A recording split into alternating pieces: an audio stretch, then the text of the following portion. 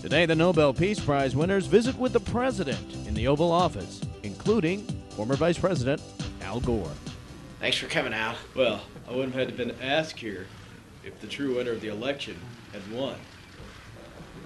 If I hadn't, you wouldn't have won the Nobel Peace Prize in the first My place. Nobel, my Oscar, my Emmy.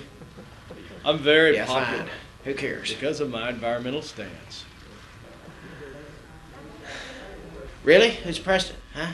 Really? How dare you? How dare you? You know what I do? I have him bring a humpback whale in the pool downstairs every month.